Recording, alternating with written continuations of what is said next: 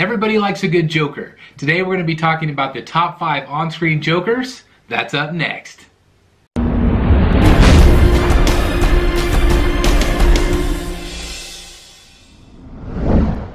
Alright everyone, welcome back, and like I said, today we're going to be talking about the top 5 on-screen Jokers, or at least my top 5 on-screen Jokers. Now, I know that there's been hundreds of different versions of the Jokers, including the amazing animated series. I want to discuss those in a future video. Today I just want to focus on the live action ones.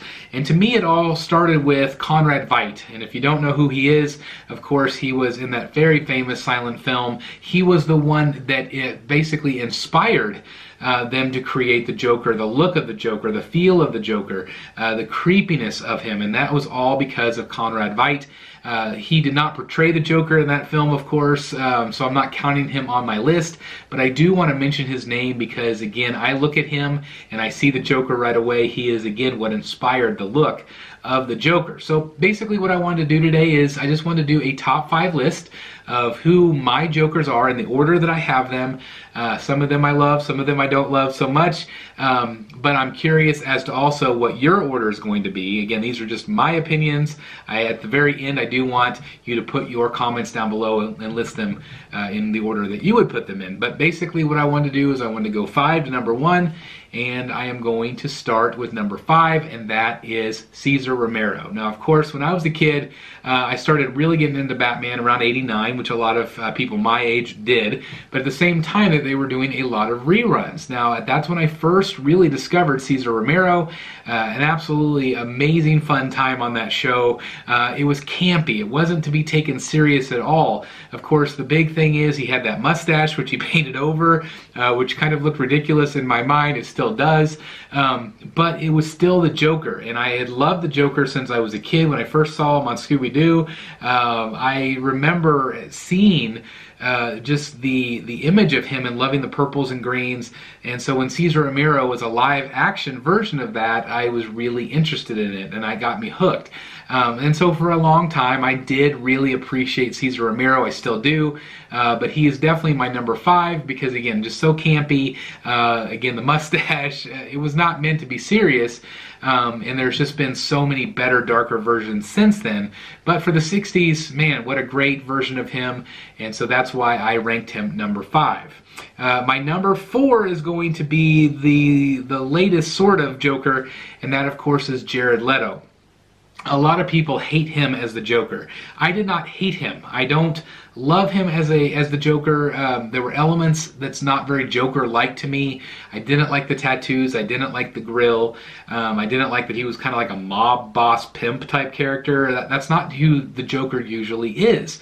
The Joker is just an agent of chaos. And so I liked elements of his character. I did enjoy Suicide Squad. I did enjoy watching pieces of it. I think I would have liked him a lot more had we seen a lot more. I know they filmed a ton more of him, and Margot Robbie for that matter, but I would have liked to have seen more, and I think maybe if we had, we might have liked the character a little bit, or maybe seen him evolve over the next few films. There's rumors that he might be in Birds of Prey a little bit, and so I'm anxious for that, but who knows exactly if that's what we're going to get or not. But that is why he is number 4. He would have maybe been number 5, but I did appreciate, again, the dark elements of him. I thought that there were parts that were really good, but again, just not my favorite, but again, not that awful either. I'm surprised by my number 3, because I thought he would be higher. But my number 3 is Jack Nicholson. Jack Nicholson was one of my childhood heroes because he played the Joker. In 1989, I saw that movie in the theater. I turned 13 years old, and I saw it 13 times that summer. I was mesmerized by his performance, the eeriness, the darkness, the quirkiness of the character. Now, there was a lot of evil there, but there was also lighter tones as well. He was not that strong of a Joker, other than his gun that he has, his long gun. There was not a lot to him. He had some props and things like that, but at the time, I was just, there was nothing that was ever going to top him. There was never going to be another Joker that could do a better job than he did. But it proved to be wrong through history, and I was really surprised by that. Now, again, when my 13-year-old self, I would have, again, picked this number 1, but that is why he is number 3. Still a great portrayal. I absolutely love it. For a long time, Batman '89 was one of my favorite films. I think Batman Returns has edged that out as I'm an adult, just because it's darker. But you cannot deny the incredible job that Jack Nicholson did. It brought the character alive like it had never been before, which I really appreciated. It wasn't campy like anymore. It wasn't lighter in tone. It was dark and gritty, and I really appreciated that. So that is why Jack Nicholson and his Joker is number 3.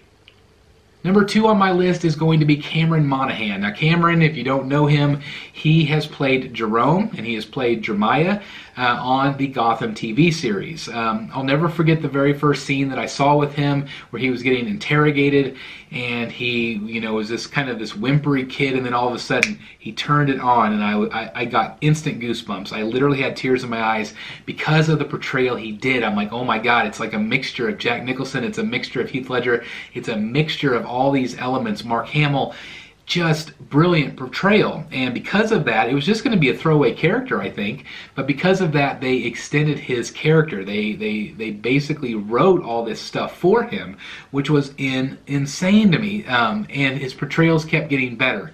I especially liked him as Jerome. I thought Jerome was a better character than Jeremiah. Of course, Jeremiah is his twin, if you watch the show, but his portrayal, he portrays so many different parts of the Joker and so many different storylines of the Joker, where he gets his face cut off and just all different things that we've seen in the comic books. And I think that he did a fantastic job. As of the recording this week is the final episode of Gotham, where we jumped forward, I think, 10 or 15 years, and he's older. I haven't seen that episode yet, so by the time this airs, maybe I have. But I'm really excited for that final portrayal because, again, from start to finish, I think he has done a fantastic job, and I feel like he has brought the character further along than even Nicholson did. I just am really impressed. I love the role he's done. I wish we could see more. I'm sad that Gotham is ending, but I think that he has just done a phenomenal job. And if you haven't checked out Gotham, it's worth it just to see his scenes because, again, he's just done a really good job. And that, of course, now leads us to number 1, and to nobody's surprise, of course, it is Heath Ledger. If you watch this channel, you know that I'm a massive Heath Ledger fan, especially when it comes to the Joker. But it wasn't always that way. Whenever they first announced that Heath Ledger was going to portray the Joker, I was pretty surprised. I had really liked him in some of the teeny bopper type movies. I really liked him in Knight's Tale, The Patriot. There were a lot of movies that I really thought he was good in, but I thought he was just kind of like a teenager type actor. I didn't really think anything of it. But whenever that first trailer hit, I probably watched that trailer well over 100 times. It impacted me like no other. I was blown away, and I was so intrigued. I got really involved in the online game that they were doing and to promote the film. I just got kind of obsessed with the character and what he was going to be and what he was going to become. And then I saw the movie, and I saw it in IMAX. I saw it in Denver, Colorado, and I've never been the same since. It is my favorite movie performance. It is my favorite villain of all time. It is my favorite movie character, just period. Walking out of that movie, I've never been kind of in so much shock. Like, I felt like I was in another place almost after watching The Dark Knight, and it was because of his performance. And then also knowing that he had died, made it that much more special. That every single moment, every single scene was special. And I think a lot of you out there felt the same way. I just cannot describe how much I love this character. Joker, again, has always been my favorite character.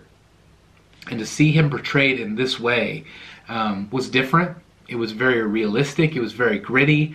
But it was exactly what I want. And it's going to be very, very difficult to ever top that. I was wondering if it'd be topped when Jared Leto took the screen. A lot of people were questioning that because Jared Leto's a great actor. But I don't feel like anything will ever touch Heath Ledger's performance. The mystique around that performance. And I cannot say how much I love that performance from him. I, even named my son Ledger because of how much I love that character and that performance. It means the world to me. It means the world to me that I can go and watch that scene, those scenes. I think my favorite scene in the entire movie is the interrogation scene. I love it. I've watched it, probably thousands of times, just over and over again. I love it. I love the performance. And so without a shadow of a doubt, he is number one. Now, if you've seen my trailer reaction, you saw that there's a new Joker movie coming up with Joaquin Phoenix. It's been a long time since I've got goosebumps from a trailer, and if you watch that trailer reaction, you know that I did. And so there's parts of me that are wondering, okay, is this going to top Heath Ledger? Is it going to be better? I think it's going to be very different. I think it's going to be a very different serial killer-y type movie. And I think it's going to be dark, gritty, like we've never seen before. And so I think I'm going to like it. I think I'm really going to enjoy it. That noir style grittiness, but it's gonna take a lot to dismantle Heath Ledger. So I'll have to do another one of these videos, I guess, after that movie comes out. It's definitely, I want to mention him because I think that he is probably going to win an Oscar. It just feels that way to me just from the trailer. And so I'm really excited to see where they go with that character. So again, that could be definitely changing my list here, in the future. But just to recap: number 5, Cesar Romero; number 4, Jared Leto; number 3, Jack Nicholson; number 2, Cameron Monaghan; and number 1, Heath Ledger. Those are my top 5. I would love to hear your top 5 in the comments down below.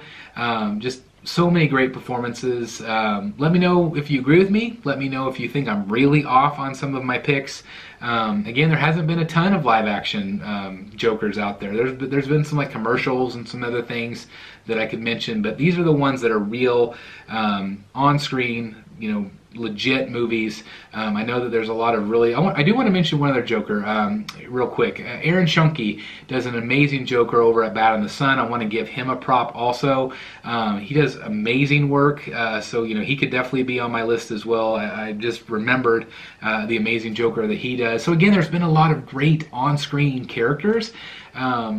But again, these are my top 5 from the movies that I love and the TV shows that I love. So I just wanted to share those with you. If you enjoy this type of content, please give this video a thumbs up. That lets me know that you'd like to see more.